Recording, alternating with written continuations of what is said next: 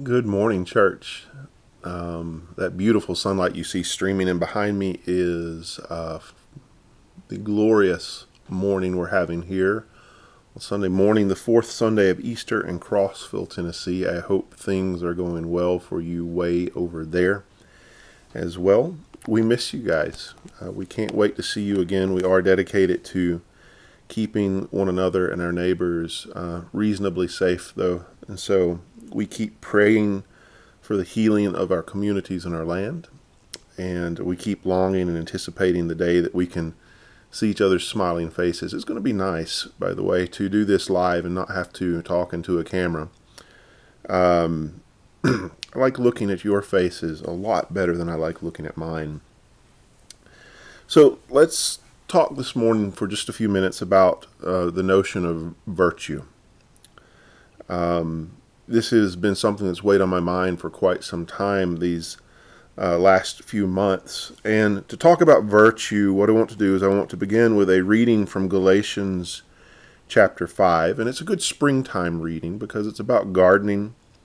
And Michelle and I spent most of our day yesterday doing yard work. We would have liked to put out a garden. We just didn't get it done in time. We might do a fall garden later this year. But this Galatians text is a gardening text. And so let's start in Galatians 5, starting in verse 16. This is Paul giving instruction to the Galatians. He says, I say, be guided by the Spirit, and you won't carry out your selfish desires. A person's selfish desires are set against the Spirit, and the Spirit is set against one's selfish desires. They are opposed to each other, so you shouldn't do whatever you want to do. But if you are being led by the Spirit, you aren't under the law. The actions that are produced by selfish motives are obvious, since they include sexual immorality and moral corruption and doing whatever feels good, and idolatry or drug use and casting spells, or hate or fighting or obsession, or losing your temper, or competitive opposition, or conflict, or selfishness, or group rivalry, jealousy, drunkenness, partying, and other things like that. I warn you, as I have already warned you, that those who do these kinds of things won't inherit the kingdom of God. But the fruit of the Spirit is love and joy and peace and patience and kindness, goodness, faithfulness, gentleness, and self-control. There is no law against things like this. Those who belong to Christ Jesus have crucified self with its passions and its desires.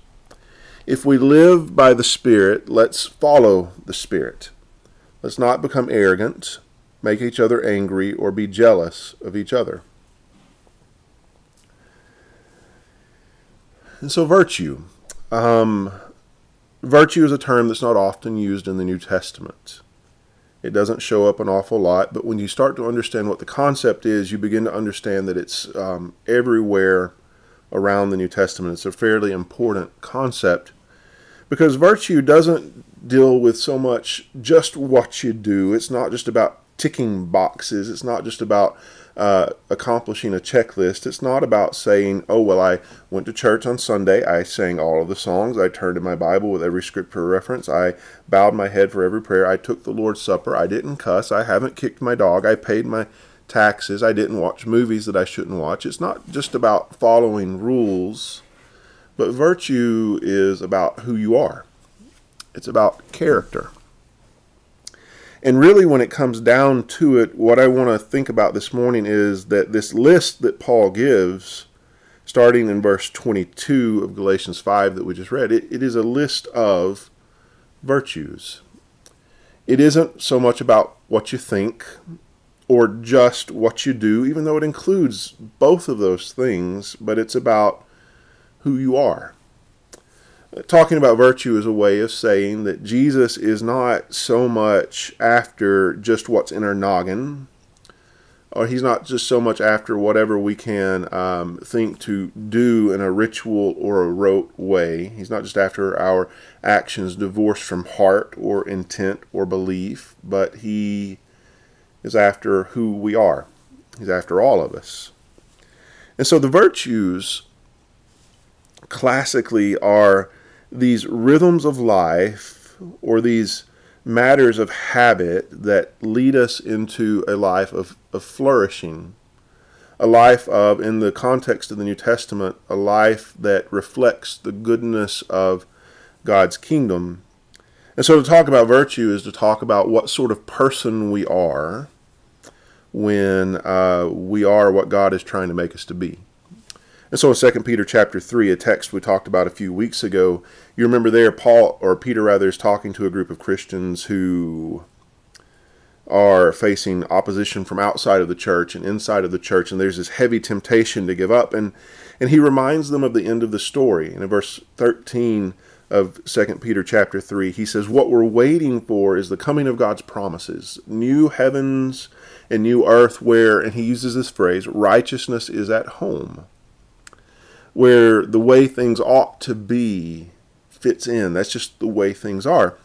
And Peter's question in the midst of all of that is, since we know where this is going, since we know what the story is headed towards, since we know that at the end we're going to have these new heavens and new earth where righteousness is at home, what sort of person, what sort of people ought we be? What does it look like to become a person that would fit in a place where righteousness is at home? This is virtue language. Not just what you believe, not just what you do, because we can fake that a lot of the time, but who you are. What does the rhythm of your life, the in and out motions of your life, tell us about who we are and where we're going? Do the rhythms of our life lead us to thriving, and we would call those virtues? Or do the rhythms of our life lead us to chaos and disorder and destruction? We would call those vices.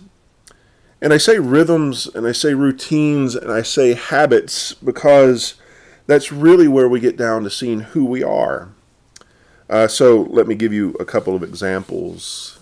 One of the things that I have struggled with across my life, sometimes in the past more so than now, is getting angry at people on the road. I don't know if any of you can relate to this, and I say more so in the past now because I haven't really driven in 2 months. I drive a 5-speed. I've almost forgotten how to drive it since March.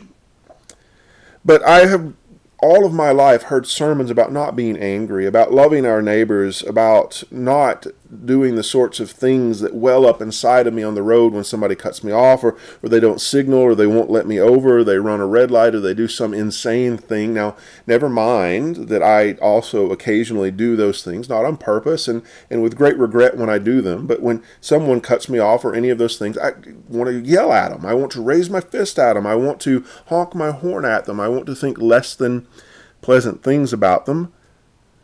And I've heard sermons and teachings, I've preached sermons and teachings all of my life against those sorts of things. Up here in my head, I know all of the reasons why I shouldn't do those sorts of things when somebody violates one of the rules of the road in my presence.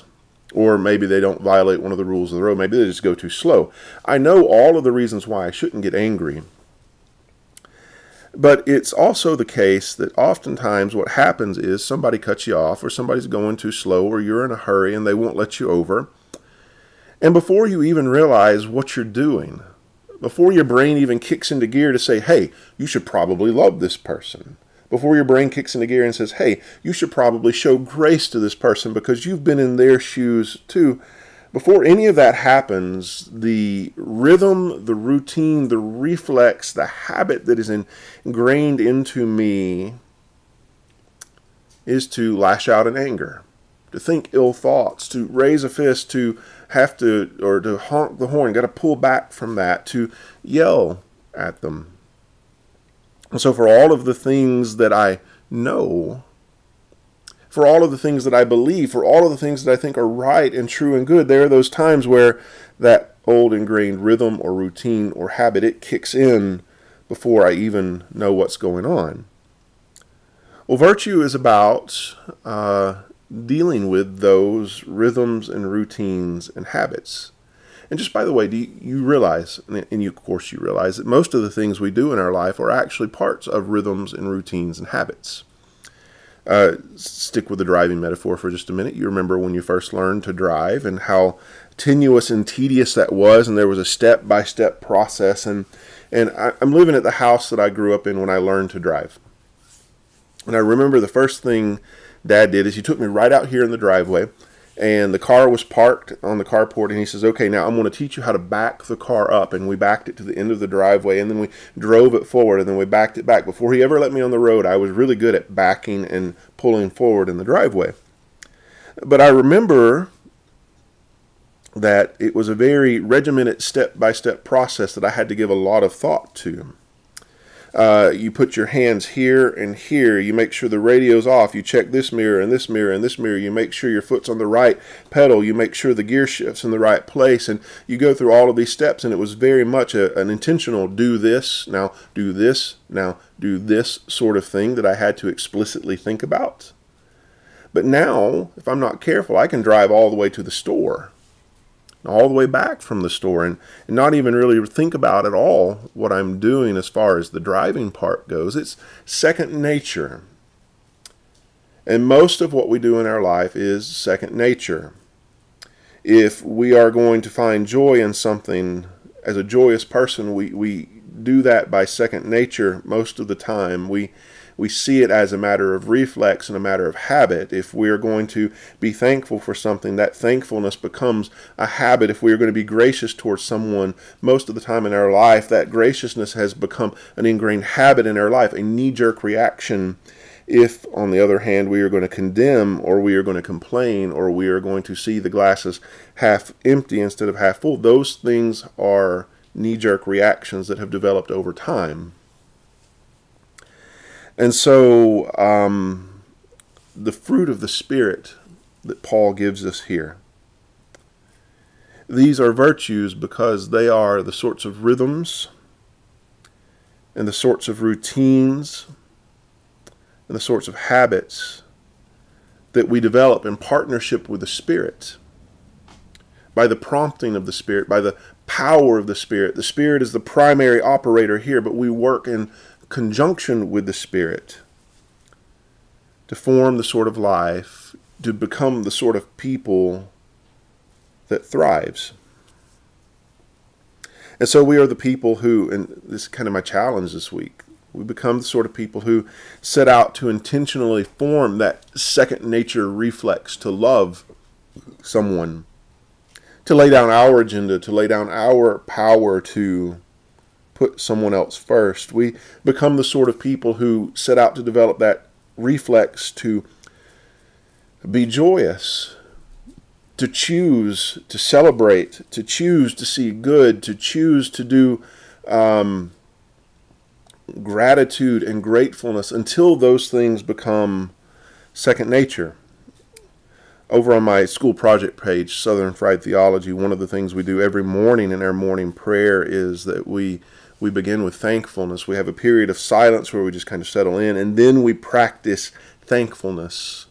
We sit down, we take a minute to find something in the last day, maybe a big thing, maybe a small thing that we have been thankful for the last day, and we spend about a minute turning that around in our mind, relishing that, enjoying that, so that we can give it to God.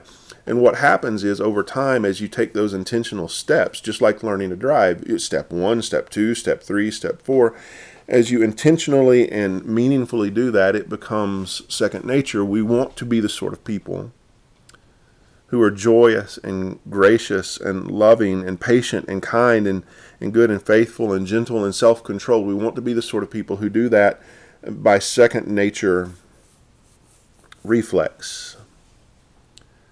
And so we find ways to practice doing those things intentionally. And I say this is a good springtime text because it's a gardening text. And that's what the fruit of the Spirit is about. There's that old phrase, what you sow is what you reap. And if we are engaging with intentionality and regularity and in partnership with the Spirit, the disciplines of love and joy and peace and patience and kindness and goodness and faithfulness and gentleness and self-control, those are the fruit that we're going to reap. And so this week, ask yourself, what does the fruit in your life say about who you are? What does the fruit in your life demonstrate about the sort of person you've become? And there's a very real sense that if you're not demonstrating the fruit of the Spirit in your life, if the virtues are not in your life, if your routines and habits do not lead you to the sort of life that Jesus would consider the good life, then it really doesn't matter what you believe. And it really doesn't matter what sort of ritual or rote things that you can do, because we've missed out on who we are. And so where can I find opportunity to practice love? Because I want love to become a knee-jerk reaction. Where can I practice or find opportunity to practice joy in partnership with the Spirit? Because I want joyousness to be a knee-jerk reaction. Where can I find the opportunity to be a person of peace? And I don't know if you've noticed, there are plenty of opportunities around right now to be a person of peace, because we're in a world that's not really keen on that at the moment. But these virtues, these habits, these rhythms, these routines of life, where can we find opportunity to develop those? And I've thought about this for a long time. And by the way, I haven't talked about this for a long time, but this is one of the big things that runs just underneath the surface of my ministry with you, is to see us formed into not just a people who believe the right things or do the right things on Sunday, but who are the right kind of people, who are good and virtuous people, who when push comes to shove, they side by rhythm and reflex, by second nature, by virtue with who Jesus is. And so, church, go out this week and practice. Prayerfully engage in life with the Spirit by your side, the Spirit driving you, the Spirit forming you. Go out this week and do a little gardening. Develop those rhythms of love and joy and peace and patience and kindness and goodness and faithfulness and gentleness and self-control. It won't happen overnight, just like your plants in your garden don't grow overnight. But go out and do that gardening in anticipation of God giving the increase that God longs to give and God yearns to give and God has promised to give. That's what we're here for. And so now let's pray. I want to pray for you, and then you can pray with me, and we'll go from there. Father, we ask that you would form our hearts and our minds and our lives so that we could be your people. God, help us not just to do loving things, but to make us loving people, not just to do joyous things, but to be a joyous people, a peaceful people, a patient people, a people that demonstrates the presence and the work of your Spirit in our lives. Father, I pray that we would reflect your light from the most inner parts of ourselves into the world around us, that you would form us and you would shape us into a people who are like Jesus. And now we come together and we pray as a family. Our Father, who art in heaven, hallowed be your name. Your kingdom come, your will be done on earth as it is in heaven.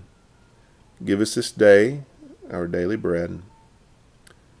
Forgive us our debts as we've forgiven those who've trespassed against us. Lead us not into temptation, but deliver us from the evil one. For yours is the kingdom, the power, and the glory, now and forever. Amen.